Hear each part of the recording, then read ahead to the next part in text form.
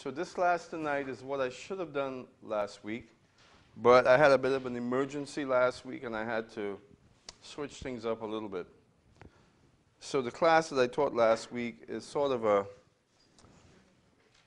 not automatic for me, but it's an easy class to teach, so I just grabbed at it because I had no time at all to prepare, literally no time. So tonight's class is, in fact, what we should have done last week, which is class 2 of Torah 3. Torah 3 is class 2. It's what we're doing tonight. Torah. There's no Torah 3. Prophets 3, class 2 is what we're going to be doing tonight. And it is the glory of God. We talked a little bit about this. In fact, we talked quite a bit about this last week. Last week we talked about the glory of God that would depart from Jerusalem, that God, in fact, would remove from Jerusalem, particularly the mercy seat in the temple, and then it will ascend from the Mount of Olives, and that's the last time we saw it. Let me just adjust the air a little bit. Oh, you dropped it? Okay. All right, and we talked about the glory of God, how it would, if you recall, remove itself, or God will remove it from the mercy seat to the door of the temple, then to the gate of the temple, and then further east towards the Mount of Olives, the mountain to the east. And from there we don't see it again. And then we talked about how the angel said to Jesus, said to his disciples on the Mount of Olives when he ascended, that this Jesus that you see here now ascended will in the same way return. And he will bring with him the glory of God. We talked about all of that last week. And when he does, we know that he's going to skip across that valley in the glory of God and position himself in that third temple. All right, so we're going to talk a little bit more tonight about the glory of God. So let's pray and begin. Father God, we thank you and praise you. We ask, O Lord, for your insight, your wisdom, your direction. We pray, Lord, for your spirit to fill us, O Lord, and give us even more of yourself, more of your revelation insight, and give us more of your love. Help us, Lord, to better serve you and to honor you in this day. We praise you, Father God. We bless your holy name. Amen. So, of course, tonight's class is class 2 of Prophets 3, the glory of God. Nice new board.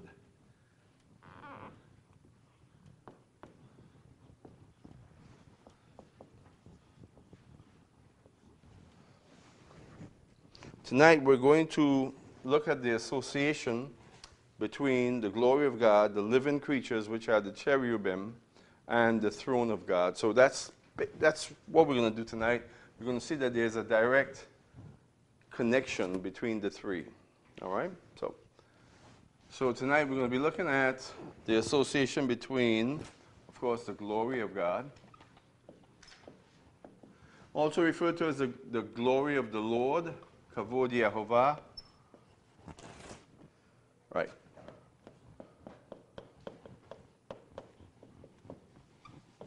Living creatures.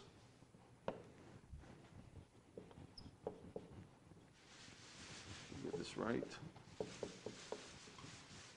Which are the cherubim. Cherubim. And, of course, the throne of God.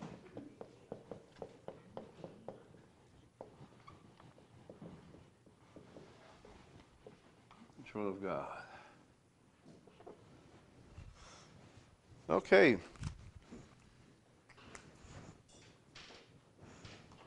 Now, one of the mysteries that we see in the Bible is that we don't have many literal appearances of God. We have many appearances of Jesus, Yeshua, and the angel of the Lord, who we believe sometimes can be a pre-incarnation of Jesus, a pre-incarnate manifestation of Jesus. So we also have when the Lord appeared to Abraham in the person of a human being and broke bread with Abraham, right? We know about that one time. And what did Abraham do? He offered up a lamb and they broke bread together.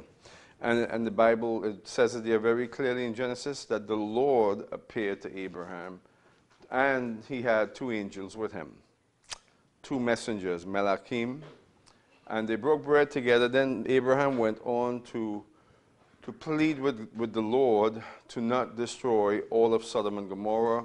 You know the story, because of Lot. So there was an appearance of the Lord that dealt with Abraham, that interacted with Abraham. Now, was that the Father himself? Was that God the Father himself? We don't think so. We don't think so because the Father himself has removed himself from creation and has commissioned his son Yeshua to interact with creation on his behalf. And that's why Jesus has the full divine nature, because of the mission, because of his ministry, which is to be God to creation, to us, to all of creation. And so, but we don't have many examples in the Bible where there's a literal manifestation of the Father himself. Now, tonight we're going to see a couple. And they're very rare, and of course, being that rare, they're very precious. And they're awesome manifestations when we see them.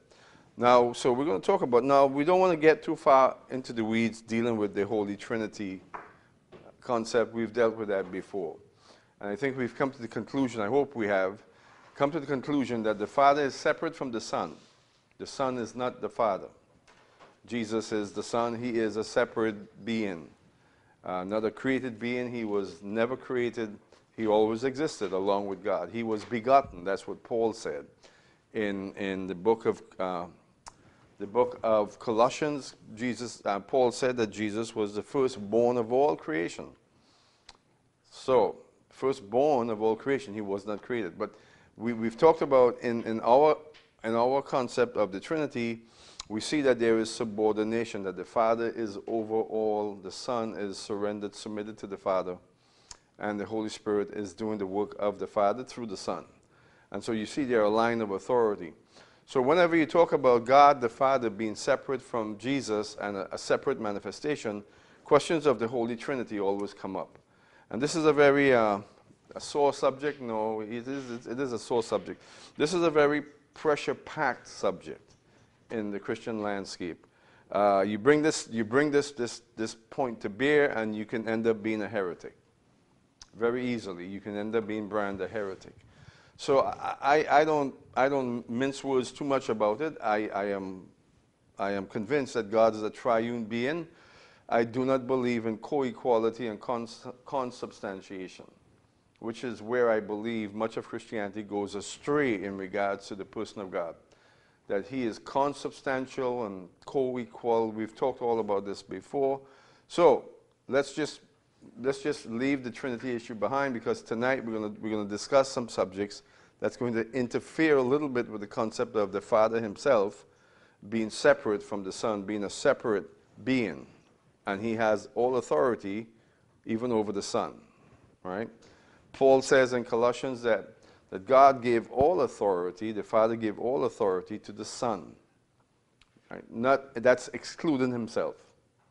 And Paul would go on to talk about that in 1 Corinthians chapter 15, that the Father has excluded himself from being under Jesus' authority, because all the authority that Jesus has was given to him by the Father.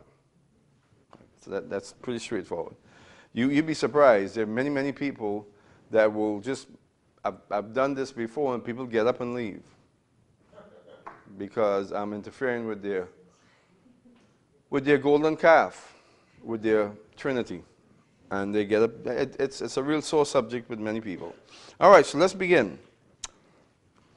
What we have of God's actual literal being in the Bible is very precious and rare. So first we'll go to Revelation chapter 4. Now we have a lot of reading to do tonight. I'm going to ask you guys to please help me read, because we've got a bunch of reading to do. And you see these funny looking glasses I have on? They're not the best for reading. Believe me. They're the most expensive glasses I've ever got, like $350, $400.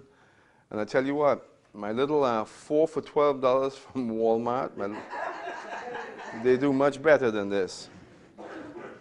In fact, I gotta go to Walmart and get another pack of those. 4 for $12. Can't beat them. This is almost 400.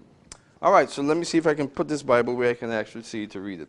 So we're going to read all of Revelation chapter 4. That's going to give us a picture of the Holy One of Israel, the Father himself. Let me read Revelation 4, and then you guys can also read some as we go along. Wow. Revelation chapter 4, verse 1. Now, ironically enough, Revelation chapter 4, verse 1 is where the pre-tribulationists, this is where they get the idea of the rapture happening before the tribulation. It's bizarre, but this is how they end up with the rapture being before the pre-tribulation. I'm going to read it and you'll understand why. Later on, maybe in a couple of, maybe 4 weeks, we'll talk about the pre-trib rapture. I'll get you all the information. I'll put a class together for you, and you'll see it yourself. But this is how they ended up with the pre-trib rapture. Oh, they didn't. No, this is one of the scriptural references that's used to support the pre-trib rapture. After these things I looked, and behold, a door standing open in heaven. And the first voice which I heard, like the sound of a trumpet speaking with me, said, "Come up here, and I will show you what must take place after these things." That's the rapture. So we just witnessed the rapture according to the people who are pre-tribulationists. Now, the voice that spoke to John, for what purpose is he being taken up into the throne room? So that he can see what's about to happen and report it, right? As far as I'm concerned, there's no rapture occurring here, no resurrection, transformation of the church and coming before God. This is John being taken in a vision. What we will see tonight is that even Ezekiel was taken up in a vision as well. Certainly wasn't raptured. All right? In two cases, in two instances, Ezekiel was taken into the spirit realm. This is where John is. And he's shown things in heaven. All right, so let's read. Immediately I was in the spirit, and behold, a throne was standing in heaven, and one sitting on the throne. This is the one sitting on the throne is the Holy One of Israel. So you see there's a throne. Immediately he's taken into heaven, and he sees the throne of God. The one sitting on the throne is God. Around the throne were 24 thrones, and upon the thrones I saw 24 elders sitting, clothed in white garment, and golden crowns were on their heads. Now, sometimes when we read this, we kind of wonder who these elders are. And we can only speculate. We don't know. There's no way we can know who these elders are. But they're 24 elders. And so some people would speculate and say, well, they're the 12 sons of Jacob and the 12 apostles. You know, maybe 12 and 12, 24. So you have the 12 apostles, the 12 sons of Israel. I don't think so, because John himself is one of the apostles, and he's standing there and he's seen everything in the room. So, you know, who knows who the 24 are? Maybe you can go through and select from the Bible some of the elders of the Bible, like Abraham, Noah, Enoch, Elijah, Isaiah, Daniel. Maybe you can do this, but it really doesn't matter, does it? We don't know who these elders are. But they're in the throne room of God, and there are 24 thrones that are set before them, 24 crowns. Out from the throne comes flashes of lightning, sounds of peals of thunder, and there was seven lamps of fire burning before the throne. Each are the seven spirits of God. Now these are menorahs, okay? These are menorahs, because in Revelation chapter 2 and 1 as well, Jesus identified the 7 light candlestands as the menorahs, representing the 7 spirits. So these are 7 menorahs that are in the throne room of God. And then verse 6, and before the throne there was something like a sea of glass, like crystal. We'll see this again. So where God is on his throne, you have 24 elders, right? You have a sea of glass that's set before God, and it says it's like crystal. So this sea of glass, we don't quite understand it, but it's like, he says it's like crystal. It's not really crystal. It's like crystal. One of the things we have to keep in mind as we read through this tonight is that John and Ezekiel, they're seeing things that they don't know exactly what they are. And they are going to use objects and things from their frame of reference to try and describe what they're seeing. So what he sees is something like a sea of glass, something like crystal. It doesn't mean that it's a sea of glass or it's crystal, right? They're doing their best. They're using their frame of reference to describe what they're seeing. So we don't know what this was or what it is. Whatever it is, it still exists. It's in that throne room of God. Yes? What do you think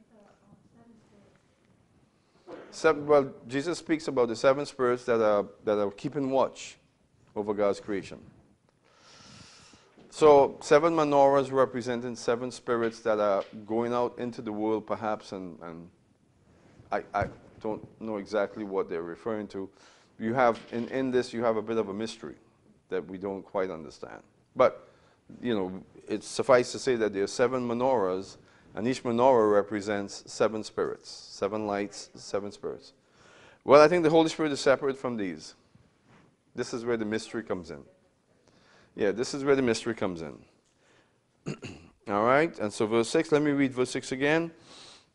And before the throne there was something like a sea of glass, like crystal, and in it, and in the center, and around the throne, 4 living creatures full of eyes in the front and behind. Now we're seeing the living creatures, right? So 4 living creatures. What we're going to discover in the book of Ezekiel is that these living creatures are cherubim, and they have eyes all around them. So that's a little bit of a mystery right there in and of itself. These living creatures are not anything that we can draw reference to in our frame of reference. They have eyes all around them. What is that? I have no idea. They're different than anything else that exists in creation. Verse 7. The first creature was like a lion. The second creature was like a calf. The third creature had the face of a man, and the fourth creature was like a flying eagle. We'll see this again in Ezekiel. So these cherubim are very different than anything we've ever seen. Apparently they have eyes all around. They have faces, I guess, all around. You have the face of an eagle, the face of a man, the face of a lion, the face of a calf or a bull. So that's pretty amazing in and of itself. So again, it's hard to visualize this. I've seen artists' renderings of these things. You know, different artists have tried to make a drawing, a rendering of what these things look like, and you just can't even envision what they must look like. The first creature was like, all right, so verse 8, and the 4 living creatures, each one of them having 6 wings, are full of eyes around and within. And day and night they do not cease to say, Holy, holy, holy is the Lord God, the Almighty, who was and who is to come. So what are these living creatures doing? These awesome beings? Day and night they're praising God. Now keep that in mind for when we go through the book of Ezekiel, because this is also true for what they would be doing in the book of Ezekiel. Now Ezekiel doesn't report them as praising God. John does. So these living creatures, these cherubim, day and night, they never cease to praise God. Verse 10. Verse 9. And when the living creatures gave glory and honor and thanks to him who sits on the throne, to him who lives forever and ever, the 24 elders will fall down before him who sits on the throne, and will worship him who lives forever and ever, and will cast their crowns before the throne, saying, Worthy are you, O Lord God, O Lord, our Lord and our God, to receive glory and honor and power. For you created all things, and because of your will they existed, and they were created. So again, now here we see more worship in heaven. The 24 elders are worshiping God along with the living creatures. Seems like the living creatures are leading in the worship. And as they worship, there's sort of a rise in worship, an ascension in worship, and then the elders get involved. And so you have to try and picture the throne room of God, what that must be like. So you know, we here at Fellowship, we have some dimension of worship. We experience some dimension of worship. Perhaps not as much, not near as much as what we're looking at here in the throne room of God, but we experience a dimension of worship that's greater than many churches, right? And not all churches. There are churches out there that would experience a much profound manifestation of worship. But we have some worship here. Now, you know from worship that there are times when the worship seems to take on its own life, and it begins to ascend and grow and manifest in a bold way. Well, think about that happening around the clock. Think about that high state of worship perpetually, just ascending and growing and exploding. Then there are moments of quiet, and there's moments of praise, there's moments of adoration, and that's what it is in heaven, just 24/7. Never ceases to be like that, based on what we just read, right? So we know that the Father, God himself, is on his throne. There's praise, adoration, and worship going up before him. Later on tonight, we're going to read chapter 5, where we will see Jesus at his right hand. Jesus, Yeshua, will be presented before him. He would be found worthy, right? Jesus himself will be found worthy, and he will sit at the right hand of God. We'll look at that later on. So these glasses are just, I'm seeing 3 or 4 words at the same time. All right, let's go to Ezekiel now. We're going to look at Ezekiel's account of what he saw as it relates to the living creatures. And he gives us a really full accounting of these living creatures. Goodness.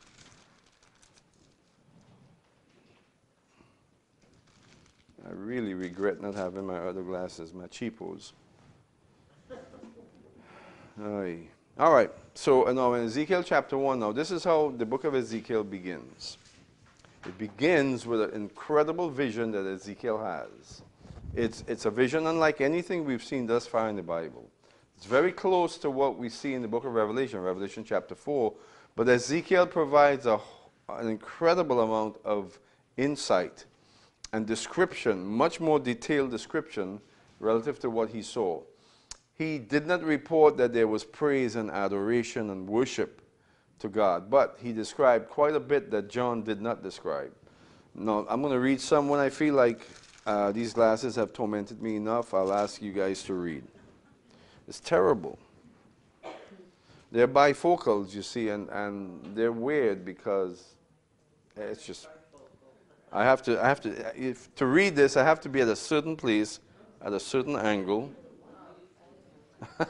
It's killing me. All right, so I'm going to read Ezekiel chapter 1. I'm going to try to anyway.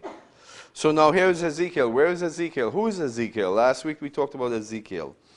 A week before last. Who is Ezekiel? He is a Cohen. He's a priest. He's one of the captives of Jerusalem, from Jerusalem, taken captive by the Babylonians. He's on the river Chiba, which is in Babylon. Now, he's probably just sitting there on the river of Chiba, waiting to be processed into the Babylonian culture. All right? He was a slave, a captive of war. And they were not exactly treated well initially, and then after a while they would be factored into the greater society. So he's on the river Chiba, together with the other captives. Now let's read. Now it came about in the 30th year, on the 5th day of the 4th month, while I was by the river Chiba among the exiles, the heavens were opened, and I saw visions of God. So he alone is having these visions. He's there together with other exiles, and he's having this incredible vision. On the 5th of the month, in the year of King Jehoiakim's exile, the word of the Lord came expressly to Ezekiel the priest, son of Bozai, in the land of the Chaldeans by the river Chiba, and there the hand of the Lord came upon me. Now, you find this reference in Ezekiel. You don't find it in many other places. You find it also, I believe, in the book of Daniel, where the hand of the Lord is upon someone. Now, I think you know what that means. The hand of the Lord is heavy upon someone. It's what it's referring to. They're in the Spirit.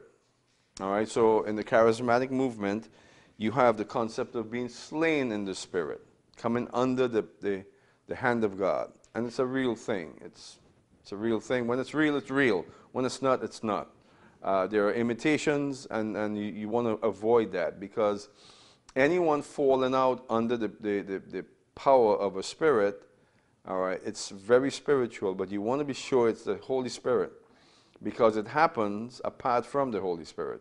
In other words, other spirits will govern those events where people are being slain in the Spirit, that they're coming under the power of the Holy Spirit. But it's real.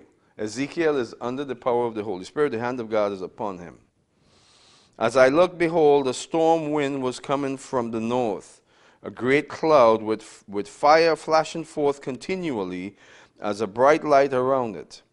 And in its midst, something like glowing metal in the midst of the fire. So he sees this incredible vision, and something in the middle of this thing he sees is like glowing fire, right? This is where the throne of God is. He's seeing the throne of God. Within it there were figures resembling 4 living beings, and this was the appearance. They had human form. So these 4 living beings had human form, but you're going to see clearly that human form is not exactly clear. Each of them had 4 faces and 4 wings. 4 faces and 4 wings. Their legs were straight, and their feet were like calves' hoofs, and they gleamed like burnished bronze. Not very human. I guess their silhouette was human, but when you look closer to them or at them, you see that they have hoofs, feet like cows' hoofs. And what is that about? They glow like burnished bronze. 4 faces, 4 wings. These living creatures. Under their wings, on their 4 sides were human hands. As for the faces and the wings of the 4 of them, their wings touched one another. Their faces did not turn when they moved. Each went straight forward. That's weird, right? Their faces didn't move. Their faces were straight ahead, but they had 4 faces and eyes all around them. So we were seeing here that these are not very natural beings. Natural from our point of view. Their wings touch. So you had four living beings, 4 faces, 4 wings, and their wings are touching. So you envision either a square or a circle. All right? And what we're going to see here is that in the middle of this square or circle is where God is, the throne of God. And so they're touching each other, but with their other wings, they have 4 wings, they are covering. These are the covering cherubs, and that's why they're called covering cherubs. All right, let's see if I can pick this up here.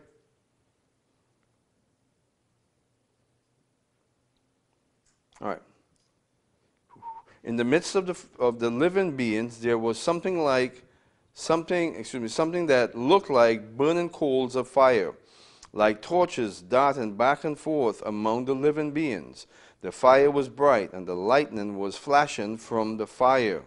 And the living beings ran to and fro like bolts of lightning. Now it's getting strange. All right? What's going on here? Who can really understand what's going on here?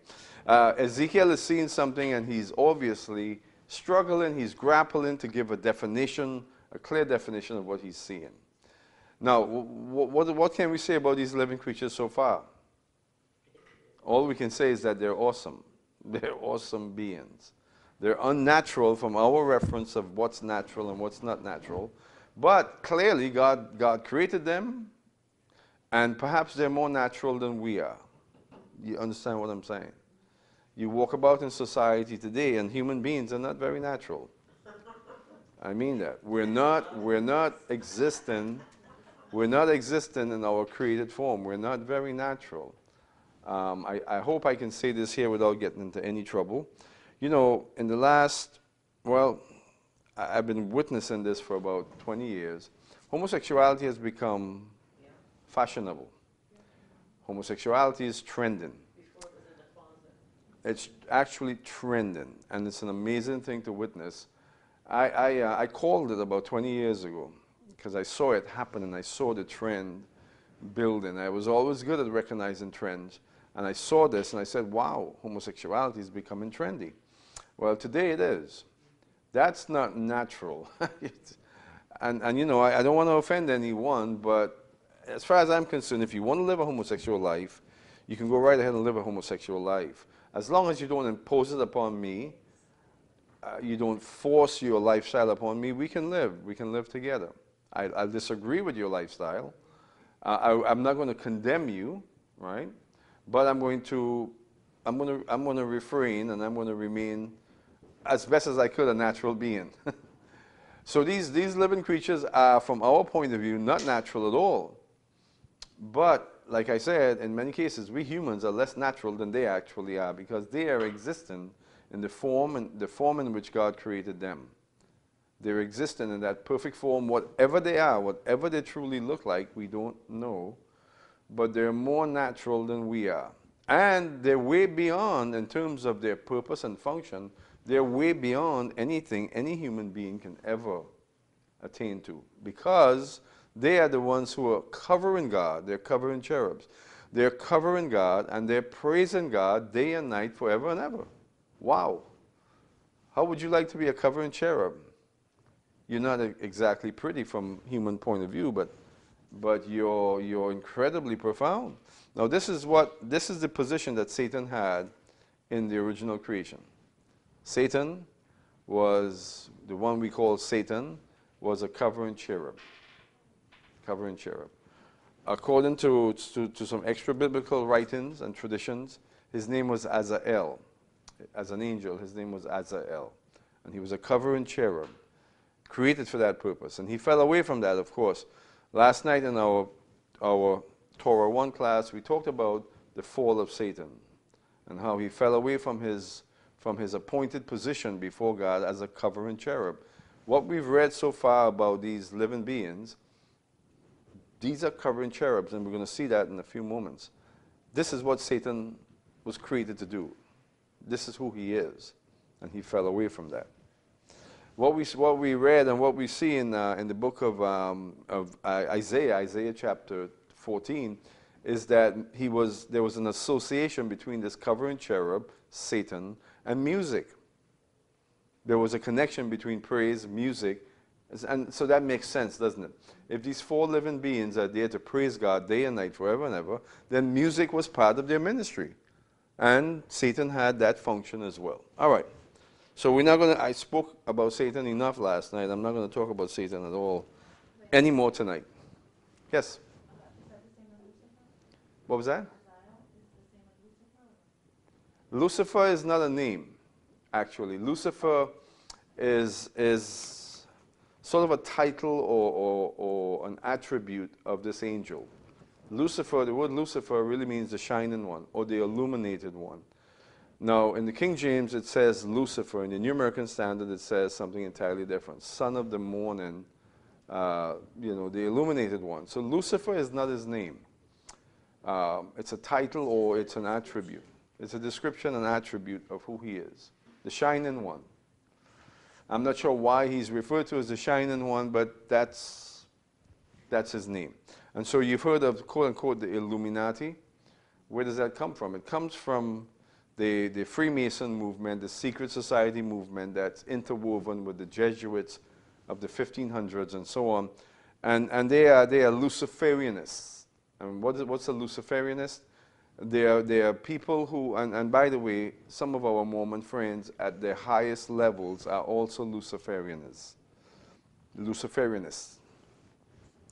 Luciferianism basically takes the position that God had two sons, Adoni and Lucifer. And Lucifer was the shining one. He was the one that was actually to inherit the Father's kingdom. But Adoni connived, and he was wicked, and worked it out to where Lucifer was cast aside. And according to the Luciferians, in the final analysis, Lucifer will regain his rightful position, and Adoni would be cast away. Adoni is actually Jesus, according to the Luciferianists. And believe it or not, at high levels in the Mormon religion, if I can call it that, there is Luciferianism. The Mormon faith, if I can call it that, is structured after some of these secret orders, such as the Freemasons. And it's an ascending belief system in that you ascend to levels. And the higher the levels you ascend to is the more esoteric you become, the more hidden knowledge you have. And you get to the 33rd degree in the Freemason, for instance, and it's all about esotericism. It's all about secret knowledge, and you're empowered because you have the secret knowledge. And these are the illuminated levels in the Freemason order. And so, no question there, the Freemasons are mired in a very evil, very satanic order. All right?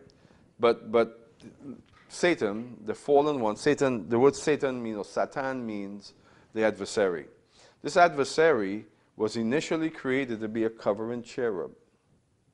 So think about that. All right, verse 15. Now, as I looked at the living beings, behold, there was one wheel on the earth besides the living beings. For each of the four of them, there were a wheel, one wheel for each of the four of them. The appearance of the wheels and their workmanship was like sparkling beryl. What color is beryl? What does beryl look like? Red. Yeah, I think beryl is red, right? So this wheel that was associated with each of the living creatures, there was a red light, a red illumination coming from it. Very, very strange. And all of the four, and all four of them had the same form, their appearance and their workmanship, as being as if one wheel were within another. Whenever they moved in any of their four directions without turning as they moved. As for their rims, the rims of what? The rims of the wheels. As for their rims, they were lofty and awesome. And the rims of all four of them were full of eyes round about. Whenever the living beings moved, the wheels moved with them. And whenever the living beings rose from the earth, the wheels rose also. Now we're into some very strange things. All right, so now you have wheels that illuminate a red light. Wheels within a wheels. What does that look like? A wheel within a wheel. A wheel within a wheel. Perhaps you've seen, I'm not sure if you've ever seen images of renderings of Ezekiel's chariot, what he saw, but you have a wheel that goes one way, horizontal, and another wheel that goes vertical, and the living creatures are above them. They illuminate a red light beryl, and there are eyes all the way around it. What is that, right? So as a teenager, I was at the age of 12, actually, when I got my first von Daniken book, Eric von Daniken's book, Chariots of the Gods. I was 12, it was 1974. I got his book, Chariots of the Gods, and I consumed it.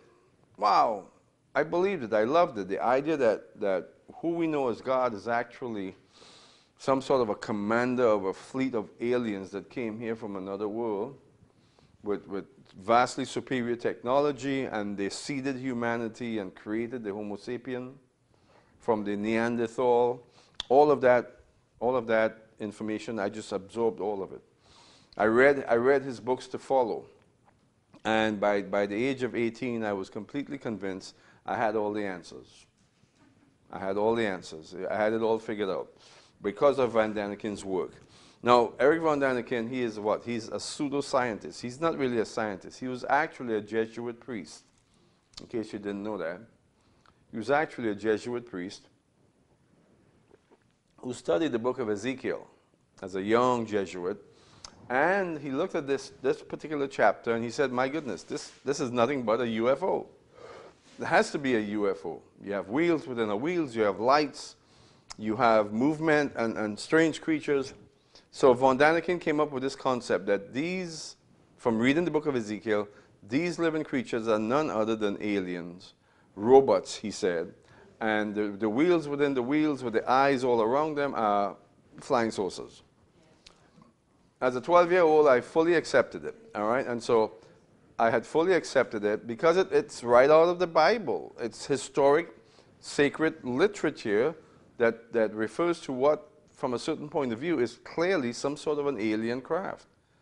And I bought it hook, line, and sinker. Now, since then, of course, I've released all of those notions. I've released everything that I've received from von Daniken. I've repented of von Daniken. I used to be a von Danikite, and I repented of all of it. Now, do I feel a need to try and describe or explain what these are? Maybe a little bit, but I don't. I don't try to describe them or explain them or to pontificate about what they are, because that would be error. We don't know what they are, right? It's a bit of a mystery. Yes, you had your hand up? No, my mom used to say that it was warplanes and Warplanes. seeing things from the military and stuff. 'Cause of the, Visions in the future. yeah, the bombs coming out and stuff, the flashing. Yeah. Right. It doesn't seem that way, does it? Be drones now. Doesn't seem that way. You know, so this is an awesome vision. So think about it. Let's recap what we're seeing here. We're seeing 4 living beings. They are connected by their wings. How large are they? We don't know. They're probably very large. We don't know.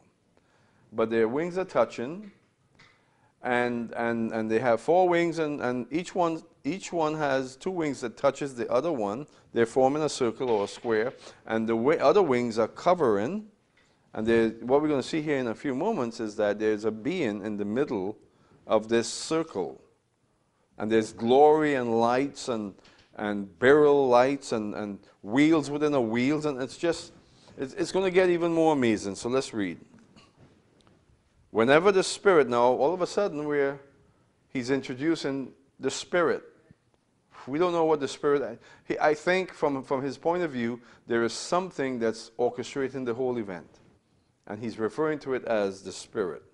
Whenever the Spirit was about to go, they would go in that direction.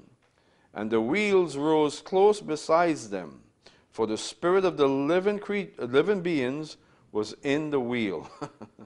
Whenever those went, these went. And whenever those stood still, these stood still. And whenever those rose from the earth, the wheels rose close beside them. For the spirit of the living beings was in the wheels. You see, so you could see how von Daniken would come up with these ideas, right? So the living creatures are simply robots,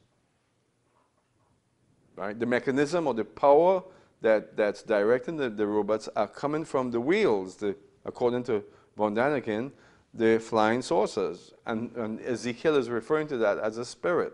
So whatever is giving life to the robots from his point of view is coming from the UFOs. That's what von Daniken would say. Now, it sounds ridiculous. To us it does, certainly does. But listen, there are entire channels on cable, the so-called History Channel, that's practically given over to that whole mindset. Completely almost given over to the concept of ancient aliens. So it sounds silly to us, but it's not to other people. People pay money, good money, to have those channels come into their houses. And guess what? The History Channel relative to ancient aliens has a tremendous viewership. A lot of people tune into that stuff, and mostly young people. So young people are very susceptible to this, and they're very vulnerable in receiving ideas like this. I know this because I did. I was 12 years old when I started embracing this concept, and it took me over completely. I convinced other people, other kids my age, to believe this as well. I did, and that's why I had to repent, because I was preaching von Daniken, and I was doing it with passion. I believed it, right? So don't scoff at it. It's very real. It's very powerful and very convincing from that point of view. All right, let's read some more. Now, over the heads of the living beings, there was something like an expanse. Now, the the whole mystery of this goes even further. There was something like an expanse, like the awesome gleam of crystal spread over their heads. Now, what's that? The expanse. The word is rakia. When is the last time we saw the word rakia in the Bible? In Genesis. The expanse, the rakia. God created the rakia. The rakia existed between heaven and earth. So he sees something like a rakia, like an expanse, with awesome gleams, something like crystal spread over their heads. Wow! Under the expanse, their wings were stretched out straight, one towards the other. Each one also had two wings covering its body on the one side and on the other. I also heard the sound of their wings like the sound of abundant waters as they went, like the voice of the Almighty, a song of tumult, like the sound of an army camp. Whenever they stood still, they dropped their wings. So there's something like a machine sound from the standpoint of the Von Danikites. There's something like an awesome jet engine sound happening here. But this is not a jet engine. This is not an engine at all. This is the sound of God's glory. God's glory is resonating. I believe that this is what it sounds like, or part of what it sounds like, when God's glory begins to interact with creation. All right? So here, folks, what's happening? The Holy One of Israel, the God of all creation, he's breaking into creation. He's coming into creation. And it's an awesome thing that's happening. There are living creatures, cherubim, that are there to cover him. They cover him, they cover themselves, they are covering angels. And there are noises associated with his appearance. Like when he appeared to Israel on Mount Sinai, there were also noises associated with his appearance. All right, now at Mount Sinai, he came down. The entire mountain was holy. He came down. But we've never seen anything relative to what happened on Mount Sinai close to what Ezekiel reports. Right? Because what we're going to see here is the very being of God himself. And we're going to see it here in a few moments. Now, verse 26. Now above the expanse that was over their heads there was something resembling a throne. So we talked about the glory of God, the living creatures. Now he's seeing the throne. Like lapis lazuli in appearance. What does lapis lazuli look like? Blue. Lapis lazuli. It's blue. Beautiful blue. Is it? Is it turquoise? No, it's a royal blue. A royal blue. That's even more fantastic. Lapis lazuli. It's a deep blue, if I can remember correctly. Something close to this. No, it's brighter than that. Brighter? All right, so lapis lazuli. Like this one here almost. Oh, okay. All right, so lapis lazuli, an expanse over his head, over the throne, over the throne that looked like lapis lazuli in appearance. And on that which resembles a throne, high up, was a figure with the appearance of a man. Now, this figure that appears, we would believe, is in fact the Father himself. Now, it can be Jesus. We don't know this for sure. But I think, without any question, that all of this incredible manifestation of glory, angels, thrones, wheels, is preparation for this one that's coming. This being that's about to show up. The appearance of a man. Then I noticed from the appearance of his loin and upward something like glowing metal that looked like the fire all around within it. And from the appearance of his loins and downward, I saw something like fire, and there was radiance all around him. This is an awesome being. So there's light emanating from him. There's light emanating around him. And there's something like fire. No, he's not. Ezekiel knew what fire looked like, but he said there's something like fire. Not exactly fire. There's something like fire, and it radiated all around him. What we're looking at here is the Kavod Yehovah, the Kavod Elohim, the glory of God. And Ezekiel, as you see, Ezekiel is struggling. He's grappling to describe it, to give explanation to it. He's looking for references, things that he can identify with from his frame of reference to add to this incredible thing he's seeing. But what can we say about this so far? God's appearance in his glory is incredible. And associated with that, of course, like I said, is the living beings. Now, these living beings are pretty fantastic. They're pretty fantastic. Wheels within wheels. These beings, the spirits of these beings comes from the wheels. They don't move without the wheels. Wherever the wheels go, they go. They have 4 heads, 4 faces, I guess, not heads. A face of a man, a face of a face of a man, a face of an eagle, a face of a calf, and a face of a lion. These are fantastic beings. Let's read verse 28. As the appearance of the rainbow in the clouds on a rainy day, so was the appearance of the surrounding radiance. Such was the appearance of the likeness of the glory of the Lord.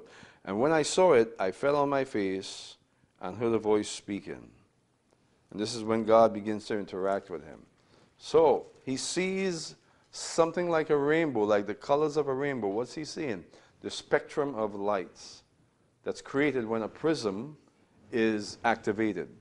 So you know what a prism is, right? So if you activate a prism, it will send off the colors, the spectrum of colors, the colors of the rainbow, what we know as the colors of the rainbow. Those colors are usually associated with water, vapor, and also power. They're associated with those things. Radiant power, I should say.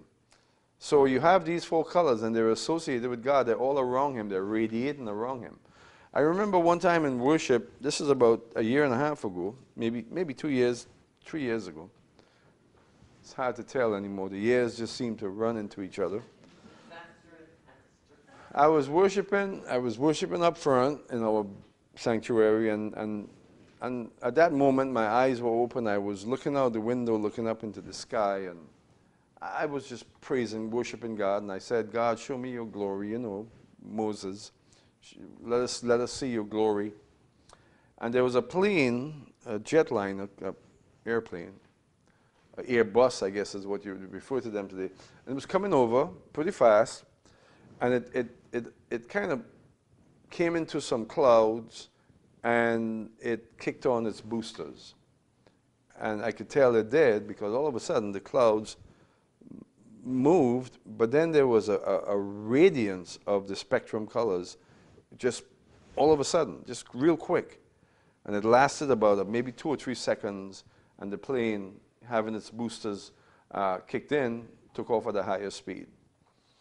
And usually when the planes come in for landing, they slow right down. This plane was really booking, and it was low enough for me to see this.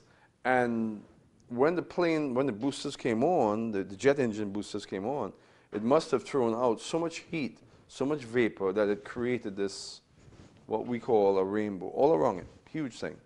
And it lasted, like I said, maybe a few seconds, and it disappeared. And I just happened to be there saying, God, show us your glory. And there is this thing. So now I instantly knew that God had in some way communicated with me. And when I saw it, I went exactly to Ezekiel chapter 1, because at the end of Ezekiel chapter 1, Ezekiel reports that there's something like a rainbow that surrounds God's glory. Now, we're looking at something that we certainly cannot describe or even define. Certainly can't define it. Scientists, the best geophysicists, will not be able to define this. They will speculate, but there are things happening here that's beyond human understanding. But this is God, this is the Father himself, and his glory is also associated here with this. So what can we say about the glory of God? The living creatures and the throne of God, it's absolutely awesome and amazing And it's way beyond our comprehension. We can't begin to even come close to understanding this, but they're associated with each other. Right? We read in Revelation chapter 4, we'll read in 5 here in a few minutes, and we'll see how they are in fact associated with each other. They're very much associated with each other. Now, any questions about this association? This association between the glory of God, the living creatures, and the throne of God. What do you think of this? What do you think? It's awesome. How come Moses didn't see all this up on Mount Sinai? Well, he probably did, but didn't report it. I know it said he came down and his face Yeah. and he was all, when you really look at him, he was just blind. I think I would be able to believe that Moses saw more than he reported. But didn't he also say he wanted to see God and God covered him with his hand and he saw God's backside? Mhm. Which I interpreted just looked like a human man's. A human form, yeah. So that tells us that God has a human form. So Moses said, God, show me your face, and it would suffice. And it would be enough. And God said, I'm not going to do that, but I'm going to hide your face, and I'm going to pass by, and you can behold my rear. And this is what Moses saw. And it was the form of a man. Just like Ezekiel here, there's a form of a man. Something like a man. So it's an awesome Ezekiel chapter 1 is an awesome chapter as it relates to this association right here that we're looking at. Why is this important? Well, it's important because it gives us a sense of what an actual cherub is. Because in medieval art, they've created for us what a cherub is. And a cherub is a little floating overweight baby with wings and bows and arrows and stuff. And that's not a cherub. A cherub is an awesome being, probably gigantic, larger than life itself, larger than any human being. So there's speculation that these cherubim are like 20, 30, 40 feet. We don't know. Maybe these cherubim can appear in any form, any size. They're awesome beings, right? So now let's make the connection between the living beings and the cherubim. Ezekiel here in Ezekiel chapter 8 now. Ezekiel chapter 1 is where his ministry begins. This is where God begins to use Ezekiel as a prophet. Then further on now in Ezekiel chapter 8, who would like to do some reading for me? I can get over these glasses here for a moment. Ezekiel chapter 8, let's see, we want to read 1 to 4. 1 to 4 should be enough. It came about in the 6th year, on the 5th day of the 6th month, as I was sitting in my house with the elders of Judah sitting before me, that the hand of the Lord God fell on me there. Then I looked, and behold, a likeness as the appearance of a man. From his loins and downward there was the appearance of fire, and from his loins and upward the appearance of brightness, like the appearance of glowing metal. He stretched out the form of a hand and caught me by a lock of my head. And the Spirit lifted me up between earth and heaven and brought me into visions of God to Jerusalem, to the entrance of the north gate of the inner court, where the seat of the idol of jealousy, which provokes jealousy, was located. And behold, the glory of the God of Israel, And behold, the glory of the God of Israel was there, like the appearance which I saw in the plain. So, he saw the glory of God, just like the appearance of what he saw when he was at the river Cheba.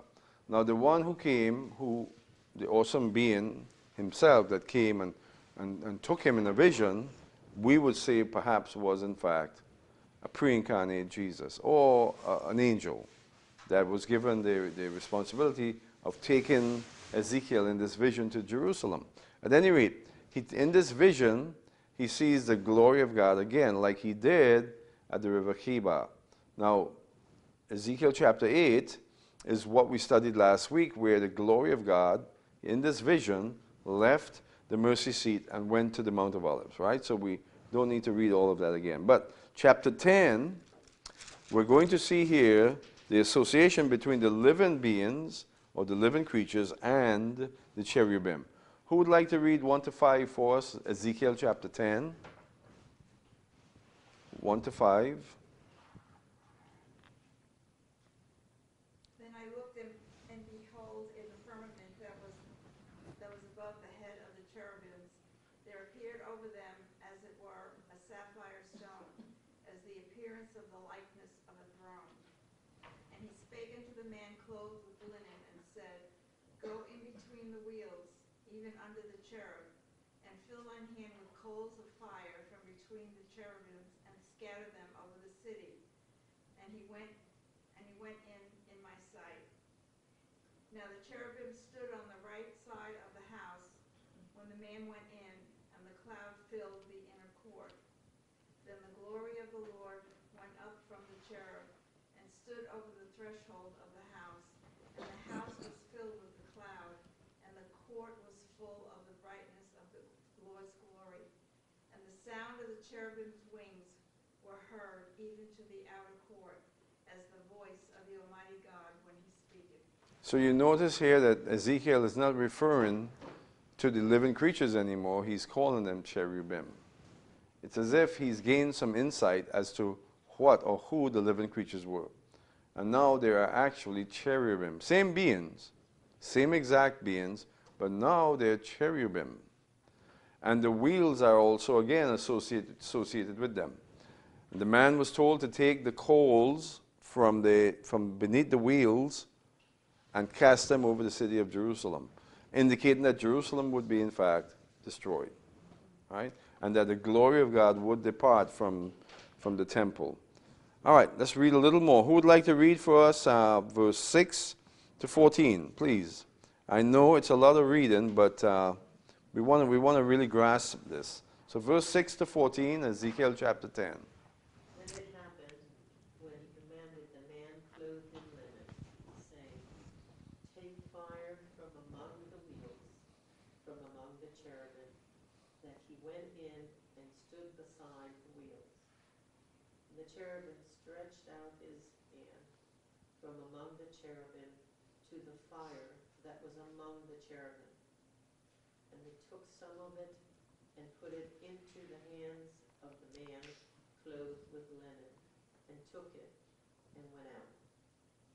The cherubim appeared to have the form of a man's hand under their wings. And when I looked, there were 4 wheels by the cherubim, 1 wheel by the cherubim, and another wheel by each other cherubim. The wheels appeared to have the color of a drilled stone. As for their appearance, all 4 looked alike, as it were a wheel in the middle of a wheel. When they went towards any of their 4 directions. They did not turn aside, but followed in the direction the head was facing. They did not turn aside where they went. And their whole body, with their back, their hands, their wings, and the wheels that the 4 had, were full of eyes all around. As for the wheels, they were called in by hearing wheel. Each one had 4 faces. The first face was the face of a cherub. The second face, the face of a man. The third face, the face of a lion. And the fourth face, the face of an eagle. And the cherubim were lifted up. This was the living creature I saw by the river Shabar. When the cherubim went, the wheels went beside them.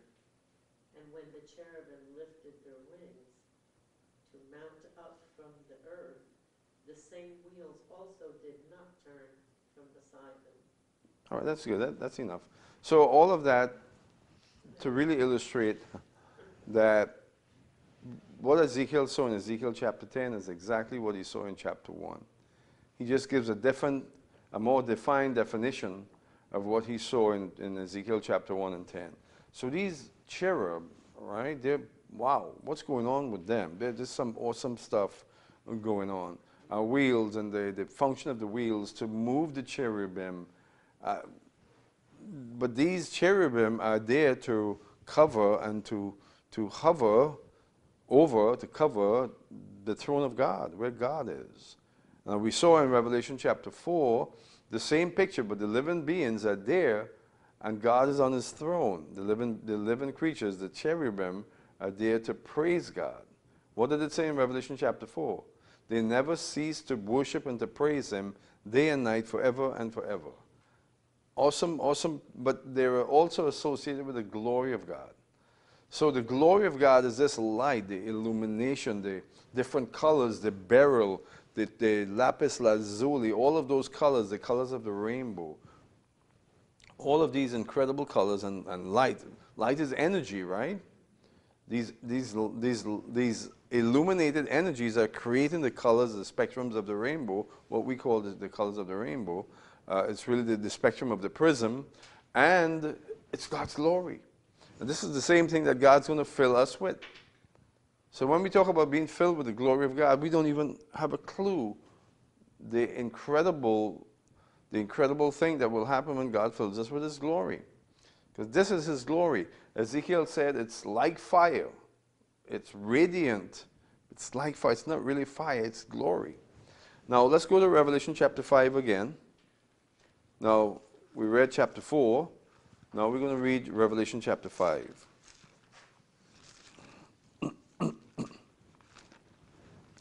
Maybe I can help out and do some reading for you guys at this point.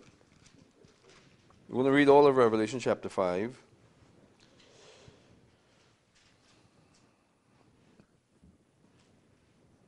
I saw in the right hand of him who sat on the throne a book written inside and on the back, sealed up with 7 seals. These are the seals that Yeshua will break, and in breaking these seals, he will initiate judgment upon humanity, upon creation. And I saw a strong angel proclaiming with a loud voice, "Who is worthy to open the book and to break its seals?" And no one in heaven or on earth or under the earth was able to open the book or to look into it. Then I began to weep greatly because no one was found worthy to open the book or to look into it. And one of the elders said to me, "Stop weeping. Behold, the lion that is from the tribe of Judah, the root of David, has overcome so as to open the book and its 7 seals." So John is there. There's a request for someone to be worthy to open this book, to begin the process of God's judgment. No one is found worthy. He's weeping. One of the angels says, "Don't do it." The lion of the tribe of Judah, the root of Jesse, right, who is Yeshua, he is able to do it. He is worthy. And I saw between the thrones with the 4 living creatures, the cherubim again, and the elders, a lamb. Who's the lamb? Jesus, standing as if slain, having 7 horns and 7 eyes, and which are the 7 spirits of God sent out into the earth. So this lamb, now this is figurative, of course, it's not literal. This lamb has what? 7 eyes. 7 eyes, which are the 7 spirits that goes out in Revelation chapter 1. Jesus speaks about the candle stand being the spirits, the 7 spirits. And it came, and he came and took the book out of the hand of him who sat on the throne. When he had taken the book, the 4 living creatures and the 24 elders fell down before the Lamb, each one holding a harp and a golden bowls full of censer, which are the prayers of the saints. And they sang a new song, saying, "Worthy are you to take the book and to break its seals, for you were slain and purchased for God with your blood men from every tribe and tongue and people and nation. You have made them to be a kingdom and priests to our God, and they will reign upon the earth." So the Lamb is the one who takes the book and is worthy, has been found worthy to break its seals. And again, the cherubim and the elders, the living creatures, the cherubim and the elders are worshiping the Lamb. Right, so we talk about the difference, or we differentiate between the Father and the Son, but the Son is divine because in heaven they're worshiping him. The elders and the living beings, the cherub, are worshiping the Lamb in heaven. Now, there are many, many movements that stemmed from the Messianic movement. The Messianic movement has been around since 1974, about. And it has gone through many revolutions, many changes, many adaptations, I would say even many evolutions. It's evolved into other things. And about 10, 20 years ago, I think maybe 15 years ago, there was a movement within the movement of the Messianic movement of believers, most of them Hispanic, at least here in town.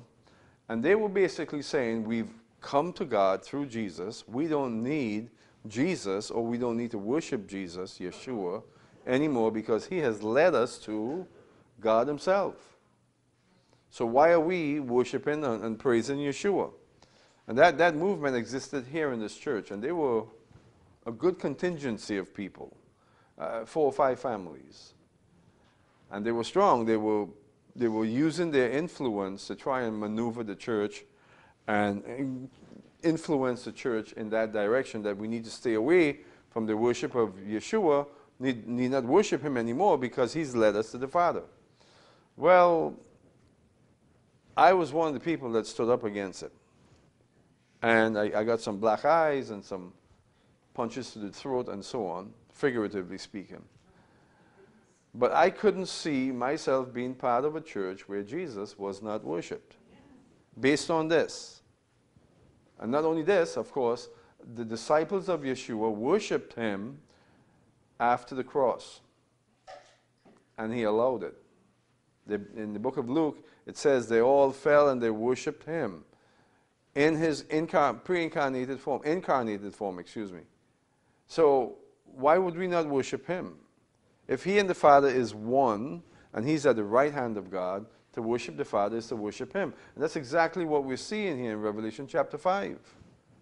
The elders and the angels are worshiping him. So, unfortunately, those people who were wanting the church to stray or to go away from worshiping Jesus, they got upset and they took off. They realized that we were not going to succumb, and they took off. Yeah. So they had to go. They couldn't be a part of us. All right, so let's read that again. Verse 6. And I saw between the throne with the 4 living creatures and the elders and a lamb standing, as if slain, having 7 horns and 7 eyes, which are the 7 spirits of God, sent out into the earth. And he came, and he took the book out of the hand of him who sat on the throne. And when he had taken the book, the 4 living creatures and the 24 elders fell down before the Lamb, each one having a harp. And so we read all of this. And they said that he was worthy because he had purchased for God with his blood a kingdom of priests. And where would this kingdom of priests reign? In the earth. So one of the things that Christianity has failed to do is to recognize Christianity as a priesthood. And what Orthodox Christianity has done is they've created a priesthood within the priesthood. In other words, in the Orthodox Church you have priests, and they are clergy. They are, for all practical purposes, above the laity. The laity are not priests. You're not expected to be considered priests. Don't consider yourself a priest, because we have priests. They've studied, they've been set apart, they've consecrated their lives to this priesthood. They are priests, you are not. All right? In most cases, the priests are male, cannot be female. In the Catholic Church, you cannot be a female priest. I think in the Episcopalian Church, you can be a female priest. Well, this is all nonsense, because Jesus purchased with his blood people, man, woman, people from every tribe, nation, kingdom, to become a nation of priests. We are a nation of priests. Each one of us in Messiah, we are priests. Now, this is not the only place that reflects that in the Bible. Peter speaks about it very clearly. In Revelation chapter 1, it states it there again very clearly. Revelation chapter 20, again, we are priests. We are a priesthood. Where will we reign? Off in heaven somewhere? No, we will reign as priests in the earth. A kingdom and priests. We will reign in the earth. Right? That puts the post-tribulation kingdom here on earth. We're talking about the millennial kingdom. We're going to function as priests here on planet Earth, which is amazing. It's absolutely amazing. So take me off to heaven somewhere, but actually heaven is consummated with earth in Jerusalem. Heaven becomes earth in Jerusalem. That's where we're going. So let's read 11 to 14.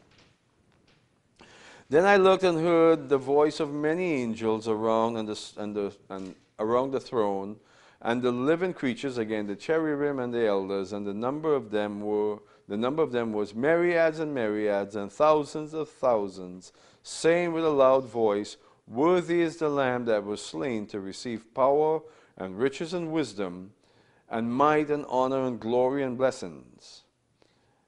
And every created thing which is in heaven and on the earth and under the earth and on the sea, and all things in them, I heard saying, To him who sits on the throne and to the Lamb be blessing and honor and glory and dominion forever and ever. And the four living creatures kept saying, Amen. And the elders fell down and worshipped. So again, they're worshiping the Lamb and him who sits on the throne. This union between Jesus, who is at the right hand of God, and God himself. So the being that Ezekiel saw was the Father himself, we would say.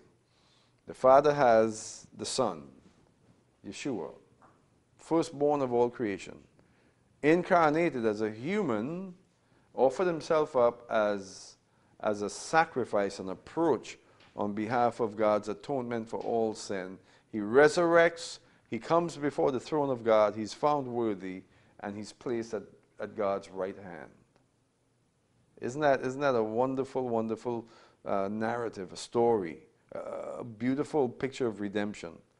That the one who was slain from the foundation of the world, who is Yeshua, carried it out 2,000 years ago, according to Peter, for us all to see, and then resurrected, the first fruits, a picture of what we will experience.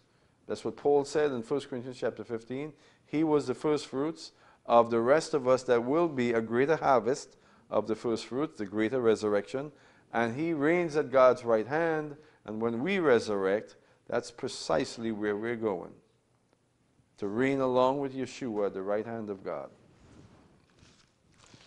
And that will manifest at that time, that will manifest in Jerusalem.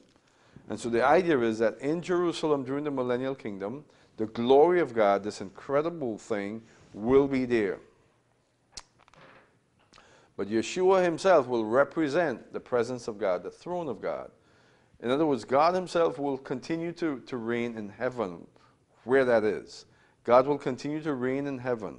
Yeshua will be here on earth, representing him here on earth. He will be the picture of God himself here together with us. And we, like I said last week, would be the vessel, the container of God's glory. We will contain the glory of God. And Yeshua will be in our midst. And so all the nations will have a picture of God when they come up to Jerusalem and behold us. When they look upon us, Yeshua in our midst, they will see God.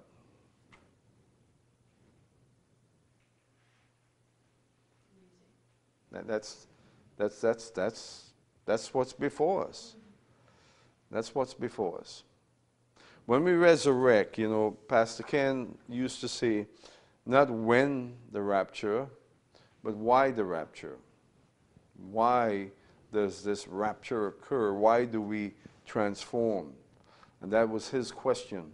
And the answer is we transform in order to become something unhuman, unnatural, supernatural beings that will become the residents of God's glory. God will abide in us.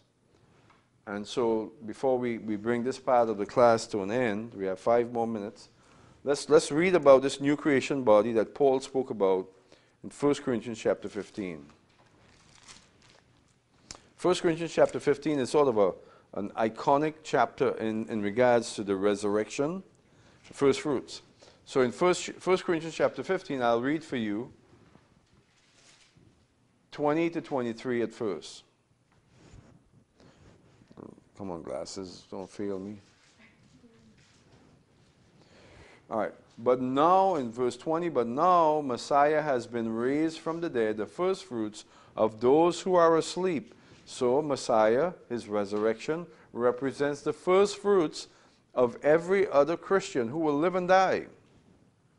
For since by a man came death, by a man also came the resurrection of the dead.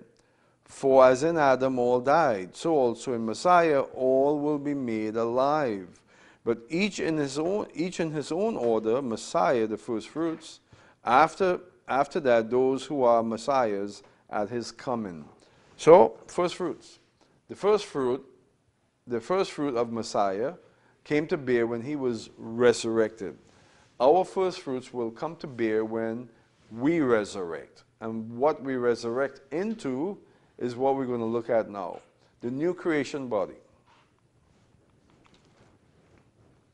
And let's read, let's take a look at this.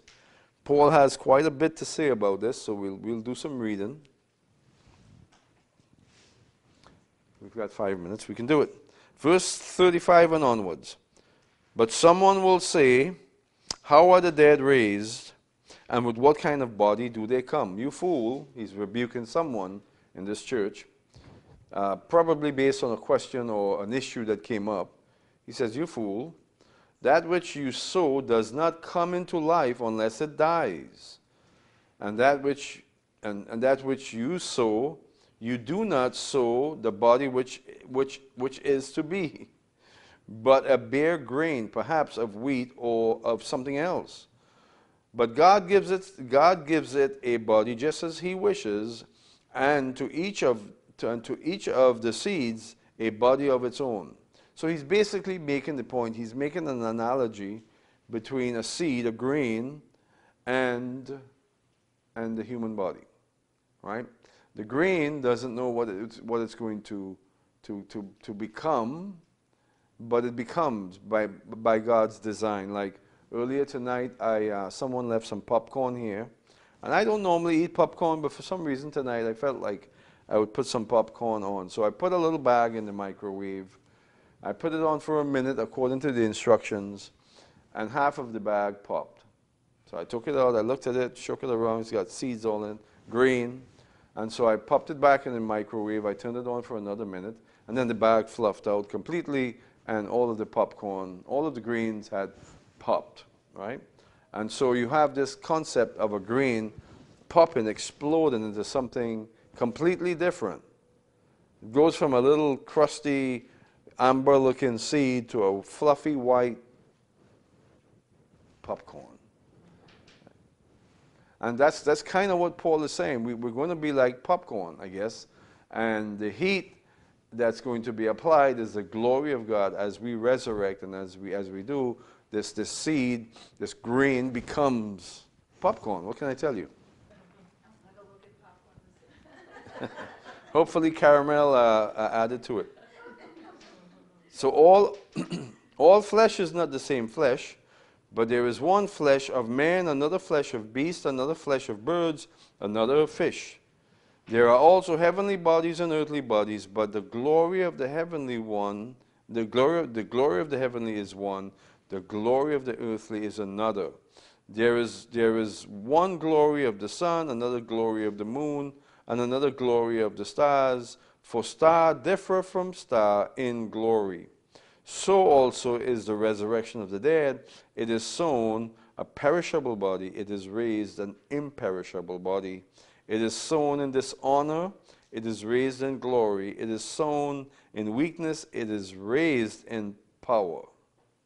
It is sown a natural body, it is raised a spiritual body. If there is a natural body, there is also a spiritual body. So also it is written, the first man, Adam, became a living soul. The last Adam became a life-giving spirit. So it's the Spirit of Christ, the Spirit of God, working in our little grainy bodies that will cause us to transform and to become the new creation form. Paul has a few more things to say about it, but I think we get the idea. It is sown in dishonor. You know, if God is gracious to me, I will die of old age. And hopefully not too painfully, but I'll die of old age. Even if I die of some sickness, it's going to be sown in dishonor. In other words, this body is a dishonorable body compared to what is to come. It's going to be sown, and it's going to be, and in the harvest, so to speak, it's going to be glorious. It's going to be a body of God's glory. And the idea is that it's going to resurrect in a form that will be effectively a crucible, a container for the glory of God. And it's going to hold the glory of God. Last week we talked about the fireflies, remember? And these fireflies are fascinating creations.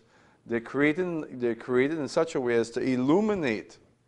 Well, that's sort of who we're going to be. We're going to be little popcorn fireflies illuminating God's glory. Right? So, let's go get some popcorn. We'll come back at quarter after and continue. Over the millennia, the church's treatment of the book of Revelation has been that you're unable, as a layperson, to really understand the book of Revelation. And it's not really something that we can understand, actually. And they've given different ideas about how to interpret the book of Revelation. We'll talk about that as we go forward. But in the book of Revelation, we see the reality, the concept of the mark of the beast, what's referred to as the mark of the beast. It's found in Revelation chapter 13. And let's take a look at that as it appears in Revelation chapter 13. Now, we're not going to get too far afield into the book of Revelation tonight, of course, but we just want to take a look at this concept of the mark of the beast. Of course, you know, a lot has been said about the mark of the beast, a lot of opinions about the mark of the beast. So in Revelation chapter 13, I'm going to read verse 18. Here is wisdom. Let him who has understanding calculate or calculate, figure out the number of the beast, for the number is that of a man, and his number is 666, 666. Now in the Bible, 6 is the number that's relegated to man. Okay? Man was given to work 6 days and rest on the 7th day. 6 is the number, and I don't get into biblical numerology much, but 6 is always associated with man. 7 is God's number, 6 is man's number. At any rate, so it is a number of a man, or it is the number of man. 666, the mark of the beast. And so over the years, over the millennia actually, there have been all sorts of ideas about what the mark of the beast is, what it might be, what it can possibly represent. So I'm going to give a point of view about the mark of the beast tonight. We find the text that we're going to look at to validate what I'm going to tell you is in Ezekiel chapter 9. So we're going to read the text in Ezekiel chapter 9. And that's going to give us the basis or foundation for understanding of what the mark of the beast might be. Now, anyone that tells you that they know for sure what the mark of the beast is, they're not being truthful, because no one knows for sure what the mark of the beast is. Now, when the book of Revelation, included in the canon of the Bible, was released into the populace of the population of Europe after the Reformation, you know what happened with the Reformation, right? The Reformation released the Word of God into the Christian communities of Europe. And of course, the Christian communities before the Reformation were predominantly Roman Catholic. There were small movements of breakaway churches before the Reformation, but they didn't fare very well under the crushing hand of the Vatican. But eventually came the Reformation, where vast numbers of believers escaped the confinement of the Roman Catholic institution, and the Bible became proliferated in Europe. And then the book of Revelation became one of those books that were difficult for the early reformists to try and understand and figure out. So all kinds of ideas were given to what the mark of the beast may have been. There was a time, 300-400 years ago, that the mark of the beast would be a tattoo of some sort that would be placed on your right hand and on your forehead. Why a tattoo at that time? Because at that time, that was sort of the technology of the time. A mark, a tattoo, something inscribed. Or they also thought that it would be sort of a brand, like you would be branded with this mark on your forehead and on your hands. And today we kind of reject that off the cuff, don't we? We even reject the notion of the mark of the beast being a tattoo. I mean, everybody's getting tattoos, right? And so the idea that the mark of the beast would be a tattoo just doesn't make sense. The idea of it being a brand also today is sort of, who's going to brand us, right? Who's going to line us up like cattle and put brands on our forehead and our hands? And so, well, and this was determined to be the mark of the beast for a long time.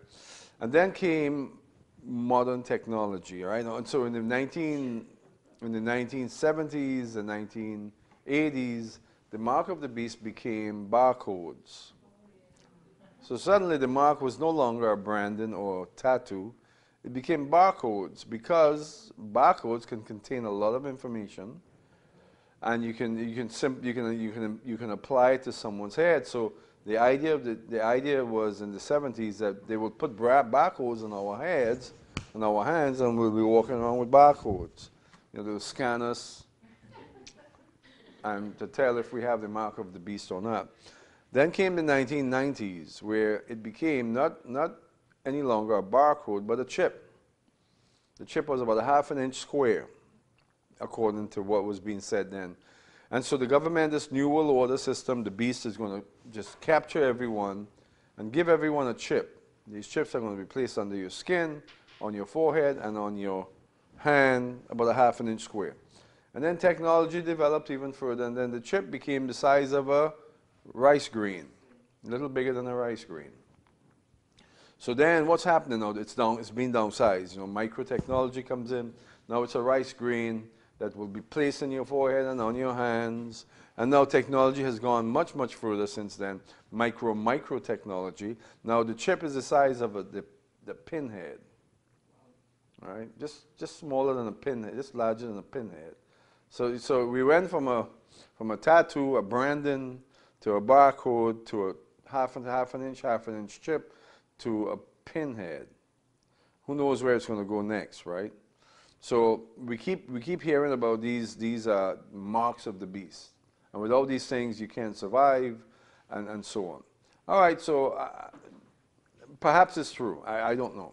Perhaps there's going to be some sort of a chip, computer chip, or something that will be placed in us, and you know, they'll scan us at the grocery. Perhaps it'll be so advanced that we won't be able to go anywhere without this approval, without this chip on our head and our hands. We won't be able to fly. We won't be able to enter into a bank or any. So really, that's all kind of speculative. It's based on what we see in the book of Revelation, chapter 13, as it relates to they won't be able to buy or sell unless they have the mark of the beast. All right, what I want to present to you tonight is that the mark of the beast is possibly spiritual, not physical. It is not an object, something that you place in someone's head or on someone's hand. I'm going to present to you that it is more so to do with the heart than it has to do with the physical being. And let's read here in Ezekiel chapter 9.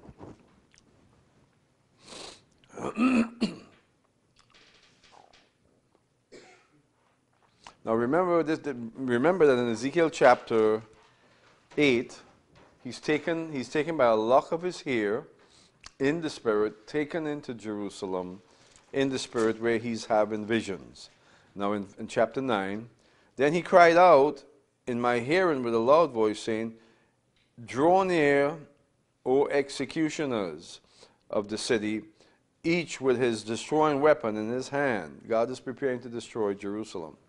Behold, 6 men came from the direction of the upper gate, which faces north, each with a shattering weapon in his hand. And among them was a certain man clothed in linen with a writing case in his loins, at his loins, excuse me. And they went in and stood before the bronze altar. Then the glory of the God of Israel went up from the cherubim on which it had been, to the threshold, of the temple, and he called to the man clothed in the linen, at whose loins was the writing case. The Lord said to him, Go through the midst of the city, even through the midst of Jerusalem, and put a mark on the foreheads of all the men who sigh and groan over the abominations which are being committed in its midst. So here is Jerusalem, a city that's overcome by sin. It's slated for destruction. God is going to destroy Jerusalem. He commissions an angelic being to go through the city and put a mark on the foreheads of the people that are not sorrowful, or in fact, that are sorrowful over the condition of Jerusalem. So if you're in Jerusalem and you have the heart of God and you're not rejoicing over the situation in Jerusalem, in other words, your heart is contrite, you're broken over the sinful condition of Jerusalem, you'll get a mark put on your forehead. Now that mark is invisible, right? It's spiritual. It's something that's happening in the spirit realm. So it is a mark, and the mark is there to mark that these people are not slated for destruction. They will not be destroyed, the ones who are mourning over the condition of Jerusalem. So we see here from that reference that the mark is spiritual. It's not physical. It has to do with where their hearts were. What were they giving their hearts to? What were they giving their allegiance to? Right. Now you take that as a model for interpretation of Revelation chapter 13, and how can that apply to the mark of the beast? God, in other words, God has a mark, and his mark goes upon those who are in alignment with him. In Revelation chapter 8 as well, or 9, we see that same mark will be placed on the foreheads of the 144,000 Jews who will be saved from the destruction in Jerusalem. The mark of God will be upon their foreheads. So God has a mark that he puts upon the foreheads of those whose hearts are given over to him. I would venture to say that each of us in this room, we have the mark of God. We do. Because is there any one of us here that's rejoicing over the sinful condition of God's creation, of man, humanity? Is there any one of us that's rejoicing that abortions are proliferating more and more? How many of us are grieved over the condition of society? Homosexuality becoming trendy, fashionable. It grieves me. How many of us are grieved over abortions? How many of us here in this room tonight are grieved over the evil one and all that he attempts to do and all that he's succeeding to do in society? If you do, you have the mark of God upon your forehead. Now let's talk about the mark of the beast. Now if that mark is sort of the prototype for marks, let's talk about the mark of the beast. If I am grieving over the condition of sinful humanity, and that gives me God's mark, what will be the mark of the devil? the mark of the beast. If you embrace the destruction that's occurring, if you not only embrace it, you internalize it, you accept it, you take it into your being, but then there's also the mark of the beast that goes on the hand. And what is that symbolic of? We're talking about symbolisms here. The mark of the beast on the forehead, just as the mark of God on the forehead of those who are in alignment with God, those who are in alignment with the beast, with Satan's symbol, with Satan's kingdom, will have his mark on their foreheads. But then the mark of the beast is also on the hand. What is that symbolic of? It's symbolic of those who will work towards, those who will apply their strength, that's why it's on the right hand, towards Satan's kingdom. And that is the mark of the beast. It's spiritual, it's not necessarily physical. Now, there are many chips that are being designed. They're putting chips in babies, they're putting chips in dogs, and eventually human beings will be led towards putting chips in our hands for the same reason. But I think we ought to be sensible here and not run off with the notion that the chip is certainly the mark of the beast. It's not. A chip cannot render me evil. Right? How many chips do I have on me right now? How many chips do I have on my head right now? You see, so you have to be sensible about these things.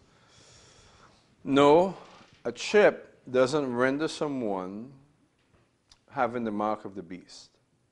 All right, you put a chip in my forehand, and I realize, wow, this chip is the reason I'm going to hell.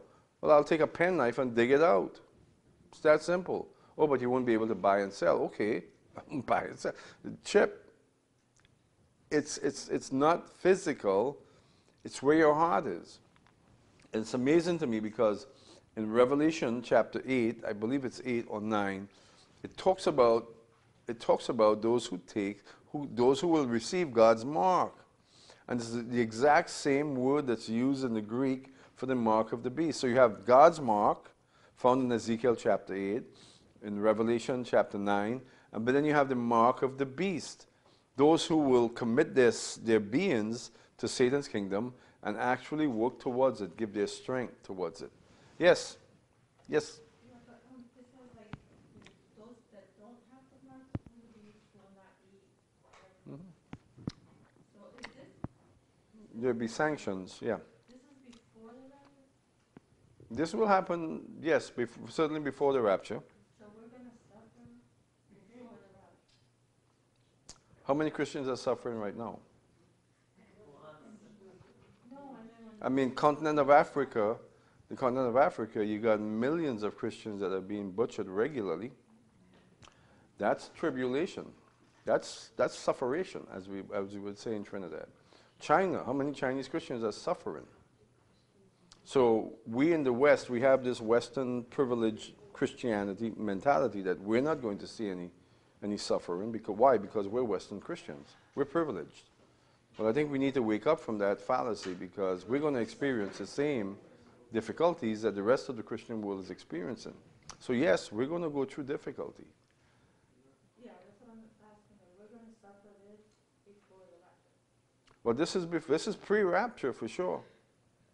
The rapture, now what you're going to, if you stay with the course and study through, you're going to see that the rapture will occur not in Revelation chapter 4 when John is taken up to heaven in a vision. It's going to occur in Revelation chapter 11.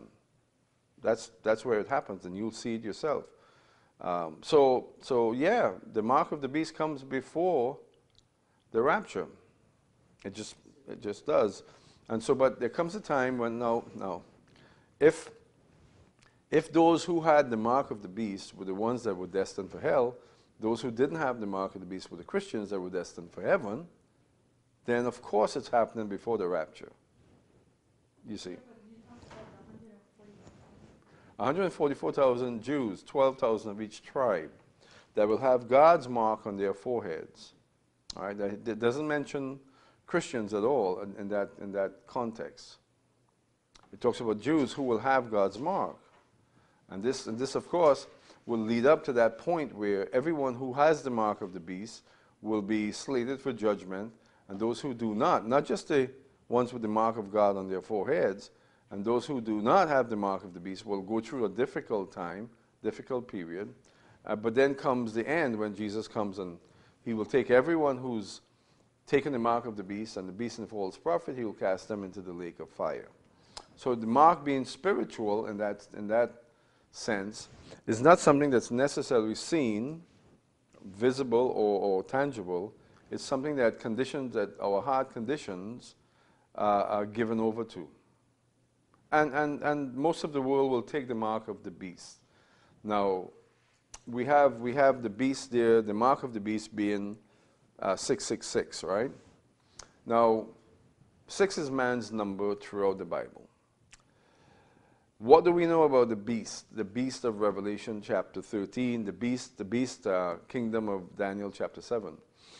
It's going to be an entirely global kingdom. It's going to be a kingdom that will encompass the entire world.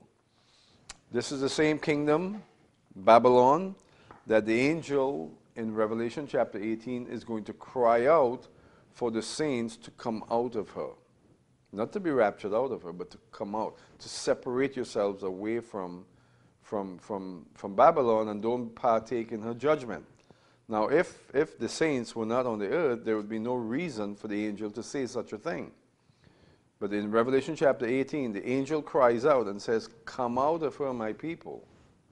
Don't be a part of her judgment," to make yourself separate from the beast. So this beast is definitely slated for judgment, slated for destruction. God's going to destroy this Babylon, right? And he's been storing up for a long time. He's been storing wrath for this Babylon for a very long time. And when he brings judgment, the retribution will go all the way back to Nimrod's Babel.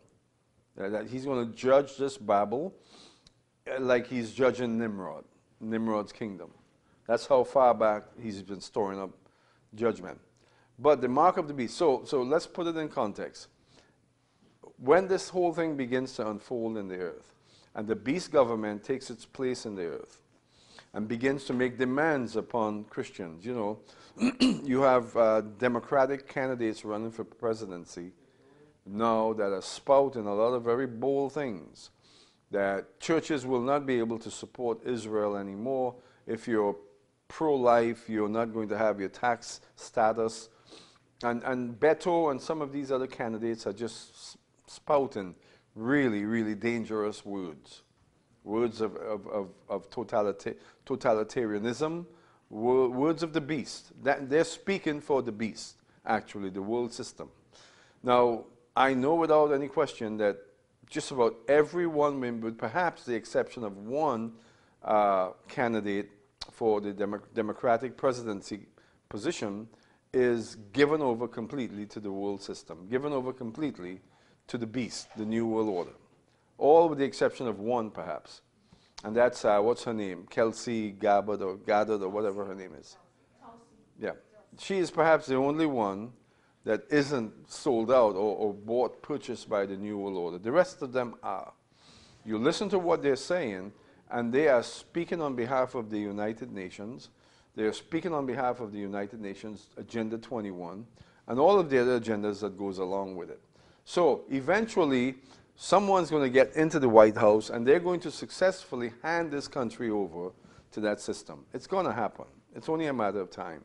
And when they do, I think at that point is when we're going to begin to see just the complete magnification of this world system, this government. And at some point, they're going to begin to put pressure on people like us. They'll put tremendous pressure on us. They will find some way to tag us, for sure, to keep us in corral, keep us in line, be it a mark or something like that. But to be frank with you, a chip or something like that, to be frank with you, you force me to take a chip, well, what's going to stop me from getting the chip off of me? You understand me? So it's got to be more than a chip. It's got to be much, much more than a chip. You say, okay, if you meddle with the chip, it's going to explode into into a micronuclear explosion and you'll die. Okay, then I'll die if it's that simple. But it's not that simple. It's where the heart is. It's where your heart is. And people like us will not fall into alignment with the world system. Now, here's the problem. Many people, many Christians, will be deceived to fall into it and to accept it. Even the pre-tribulationists who are looking for a chip, right? And suddenly there's really no chip, but there's something completely different and unexpected, which is a heart agreement, an alliance, an allegiance, I should say, with the system. So it's conceivable that Christians can buy into the system and form an allegiance with the system, taking the true mark of the beast, but never having a chip ever. Because the mark of the beast comes from here. And then, of course, you work towards it. I see all of these very ideological, social justice warrior types, and they call up here, they give us a hard time about our involvement with Act for America and so on. And they're very passionate about this. These young people, many of them, most of them Democrats and liberal, they are prime candidates for the world system. They are prime candidates for the New World Order. It was inconceivable 40 years ago, 20 years ago, that a government can come upon the scene that can motivate people towards sort of a Nazi movement. What happened with the Nazis, right? What happened with the Nazis? A government came into being, incredibly deceptive, incredibly influential, with a very charismatic leader who was socialist, became fascist after a few decades, 2 decades, it became a fascist movement, and then leads the entire country towards doing what they did, destroying their own citizens, turning against the entire world. How is that even possible? But it happened. It's not inconceivable that something like that can happen here, but on a much larger scale. Hitler and the Nazis motivated the youth in Germany to be energized against the Jews of Germany, to be energized against the entire world. Well, I'm seeing the same thing happening now. This movement called Antifa. Antifa is just the tip of the iceberg. You know, the tip of the sword. Antifa is very much like the Nazis. Very, very much like the Nazis, because they're socialists, they're social justice warriors, each of them. They're socialists, and they're also fascist. What defines a fascist? Well, someone who is determined to use any means possible to get you to believe the way they believe. And they would resort to violence, and that's what Antifa is doing. They resort to violence, compulsion, physical confrontation, any means to get you to believe the way they do. And that's basically what the Nazis did. So I can see, and it's not far off perhaps, a time when this system, this juggernaut of world government, this beast, will come into power and motivate millions and millions of young Americans to deal with the biggest problem that this country faces, which is people like me and you. We are, and becoming more so, the fly in the ointment, the impediment to their government, to their utopia, where we are. Why? Because right now we're Trump voters. We're Trump, make America great again. We're Trump voters. We're voting for that Trump. But it's not really about Trump. It's about the ideology that we hold to. You listen to these people, and they despise Vice President Pence. They despise him. Why? Because he's a Christian. His wife teaches at a Christian school. And that's really where it comes down to.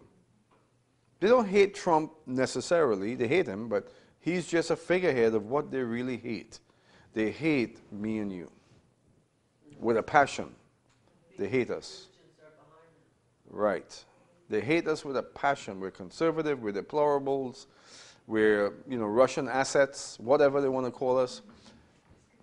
So, you're seeing the beginnings of a movement that will ultimately separate us from the rest of the world that will take the mark of the beast, and we would be automatically separated. You know, they don't need a chip to know who we are. They don't need a chip. They know who we are. They can identify us without the chip. They can sanction our lives without a chip, folks. I mean, let's be sensible. If you take the idea of technology developing that and you apply that to the mark of the beast, okay, so 25 years ago, for them to have governance over our lives, they would have to have a computer chip in us. That was 25 years ago. And now they monitor everything. Now they don't need an actual chip. They can do it from space. And there's no need for a chip. What you watch, what you do. Right. Who you align with, social media, for instance. They know more about every citizen in this country than ever before through social media. How many people has a Twitter account? How many people has a Facebook account? How many people has a driver's license, a social security card? Passports. So they don't need a literal chip anymore. They can monitor you and censor your life. Censor your life without any of that.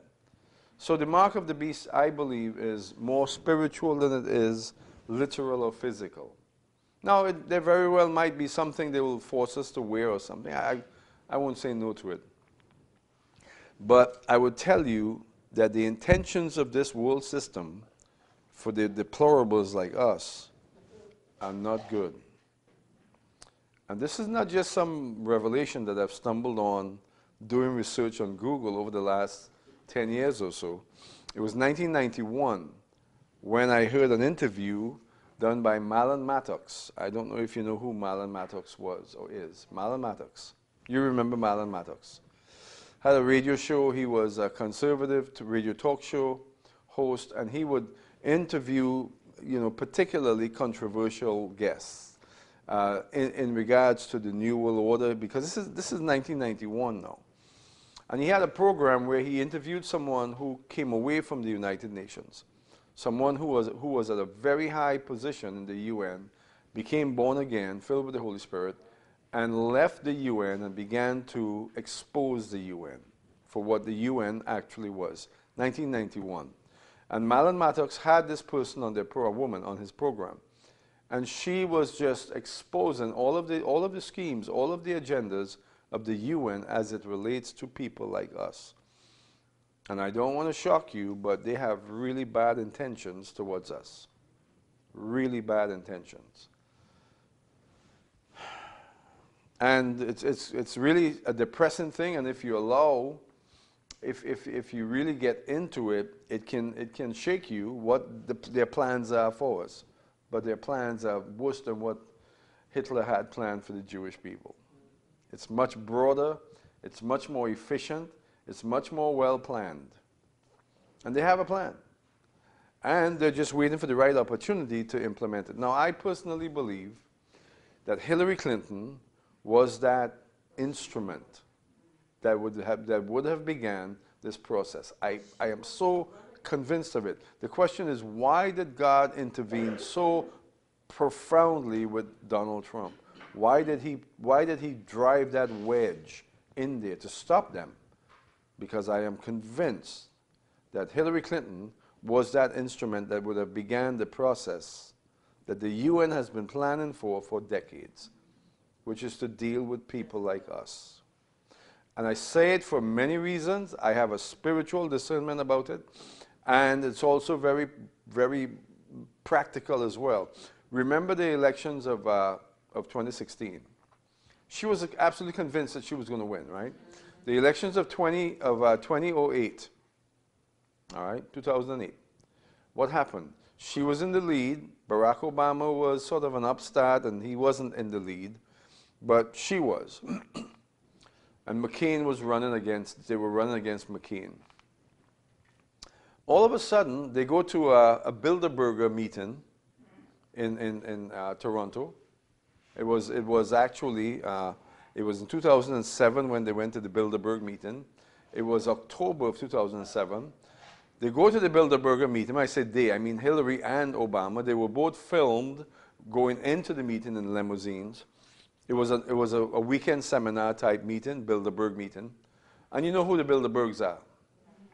You don't know who the Bilderbergs are? Okay, well, you need to do some research on that. The Bilderbergers, as they're referred to, the Bilderbergers is a globalist movement consisting of the most elite of the elite. Elite in government. I'm talking about royalty, royal families, and so on. The business elite, the political elite. They consist of the Bilderberger society. They are globalists of the worst kind. They've been meeting secretly around the world for the last 30, 40 years. I think since World War II, actually. So 60, 65 years.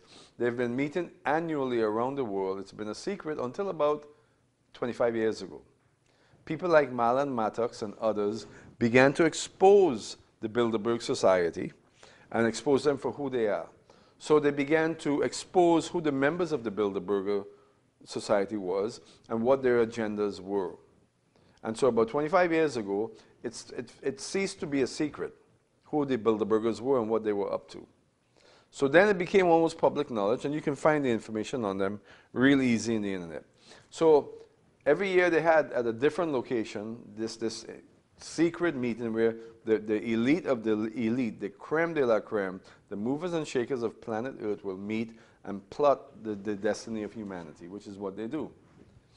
So Hillary and Obama was filmed going into that hotel in Toronto, and coming away from there almost immediately.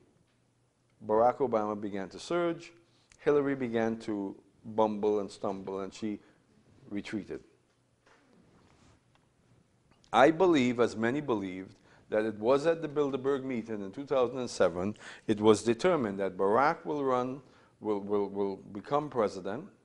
Hillary, you will give way to him, you will concede to him, but then your turn will come in 2016.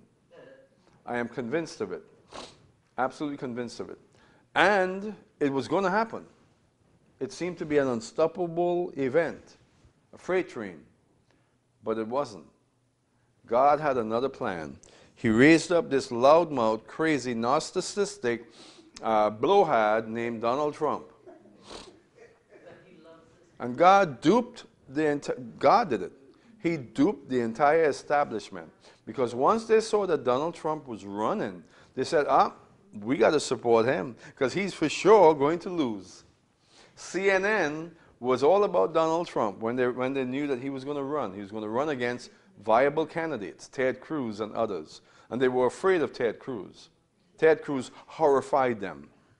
And so they, Donald Trump. And so CNN, MSNBC, they were all, Trump, Trump, Trump, Trump, Trump. We want Trump to run. And then when he became the candidate, they were all ecstatic. When he became the front runner, they were all ecstatic. He's easy to beat. And our little plan, it worked. We got him. But it was God who placed him there.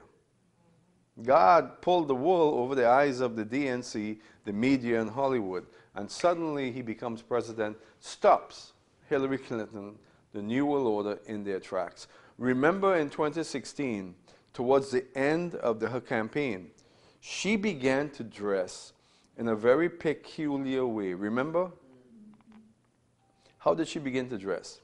She began to wear outfits that were very reminiscent of communist China. Mao Zedong type outfits. Over and over, she kept wearing these really strange communist-looking outfits. She was making a statement. She was projecting. You know something. This is, and you can research me on this. There's a known fact, but not known by many people. But there's a known fact that in the occult, in these secret societies, you're committed to project what you're up to. You have to project it. Even though cryptic, hidden, you must project what you're up to. And she was projecting it. They were projecting it. They were basically saying, get ready, something much worse than China is coming. I'm convinced that's what they were saying. The night of the elections, everybody on her staff was wearing purple. Remember that? Yeah. That's witchcraft. And it symbolizes something in witchcraft. It symbolizes victory and power in witchcraft. And on the night of the elections, they were all wearing these purple ties and purple dresses and purple accessories. Black and purple together. And so there you have it, folks. Everybody on the stage. Right, yeah. They were convinced that Hillary was a shoo-in and that they would have their time to bring about the age of Aquarius. And that sounds silly, doesn't it? You know, the age of Aquarius. No, it's deadly serious because according to what these people believe, the age of Aquarius is when the spirits and the spirit realm and the demons are in control. They were working on bringing about this final age of this beast government. Have they stopped? Did they change their minds because of Trump? Of course not. What are they doing about Trump right now? They're losing their marbles over Trump. They're doing everything in their power to stop him. Why are they so vehement about this? Because they know what's at stake. Because they want Hillary to win. Yeah, they know what's at stake. Their new world order is at stake. And they're losing their marbles over it. This new world order, this world system that's being worked on, has been worked on for decades, is ultimately going to become the beast of Revelation chapter 13, the world government, and the beast of Daniel chapter 7, a world system that will encompass the entire world. God saw it, and God gave that vision to Daniel. And Daniel saw it as the fourth beast in Daniel chapter 7, a beast unlike anything he's ever seen. He inquired of the angel, what is the story with this beast? Daniel said to the angel. The angel said, you don't know what this is about?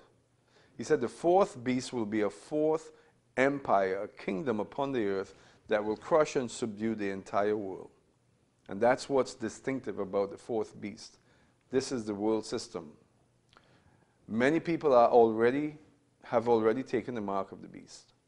Each one of these kids out on the streets supporting Antifa, they're showing their mark. They're showing to everyone that they've taken the mark of the beast. CNN, MSNBC, Hollywood, the DNC, they've all taken the mark of the beast. And it's very much a hierarchical system. It's very much a hierarchical system. It's very much like what we see in the occultic movements, like in the Freemason. It's formed in the form of a pyramid, and you have to ascend it. The higher you get up on this pyramid is the closer you get to that place of absolute illumination. Absolute illumination. It's Luciferianism, folks. It is Luciferianism on its most exalted level. And that's what we have today. That's what we're facing down today. And this world system is already in place. It's formed. It's going to actuate fully at some point in the future, maybe after Trump. At some point, God is going to say, the time has come, let it go. At some point, he's going to do it. And it's going to happen. It's going to be ugly. It's going to be horrific ugly. About 10 years ago, I began to see articles coming up talking about guillotines being made, that our government were manufacturing actual functioning working guillotines. And I said, that's nonsense. That can never be. How can that be? Who will manufacture guillotines for our government? So I dug into it, I looked into it, and I saw, wow, it's valid. I still didn't believe it. I kept digging, I kept looking, and it's absolutely true. 30,000 guillotines have been produced by a company here in this country, and they're functioning guillotines. Right now they're stored away somewhere in the country, but they're there, 30,000 of them, functioning guillotines. Why is our government contracting to have guillotines made? What's that about? Well, I don't have to extrapolate for you. You can understand what they're up to, right? The book of Revelation talks about the beheading of the saints. Right? There's that chapter in the book of Revelation, that text in the book of Revelation where the saints are crying out, the ones who have been beheaded. They're crying out for justice. That's part of the tribulation. It's part of that process of tribulation. Now, if you ask me, what would you choose? Would you choose beheading, or would you choose to turn your back on Jesus? Okay. If you put me in a line, if you corral me and you say, choose wisely, denounce Jesus or accept what's before you, I will accept what's before me. Whether it's whatever it is, I will choose it. I will not succumb. You know, for a few more years of life. I mean, think about it. I'm 55. I'm 57. Let's say something happens when I'm 67. The world comes undone by 2030, according to Agenda 2030, right? So the UN, they have their Agenda 2030.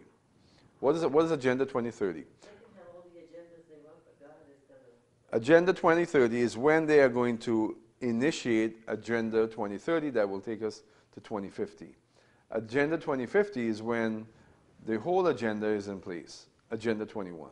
So they have Agenda 21 that was released in 1994 at the Earth Day Summit in Rio de Janeiro. They released Agenda 21. Here is our plan for humanity. Here it is. Hideous.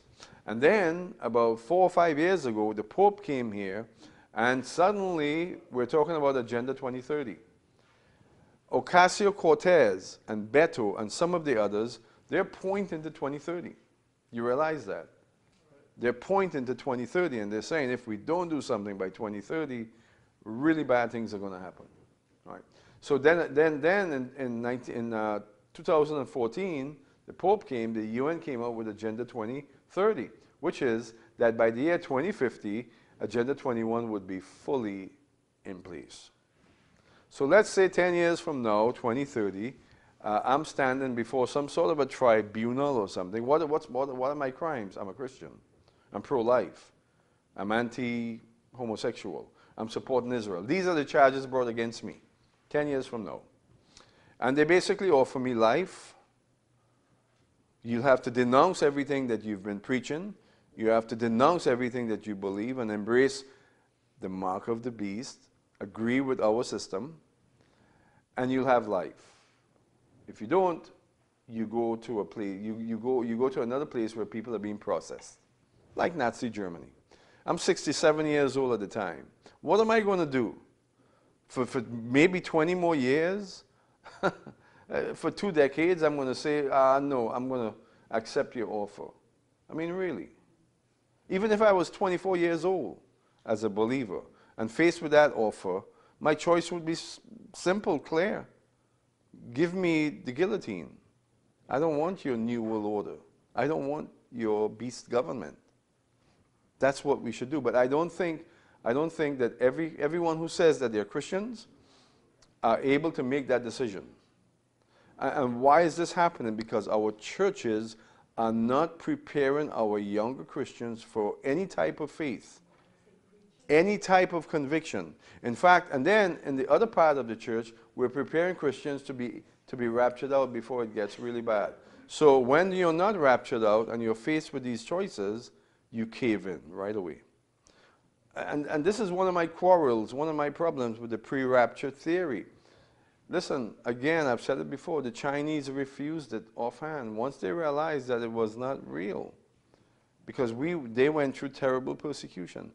Africans today, the African Christian community, is being decimated by Islam.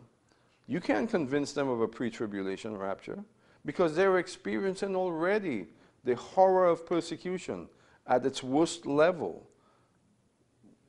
The same type of persecution that we here in the West will ultimately suffer.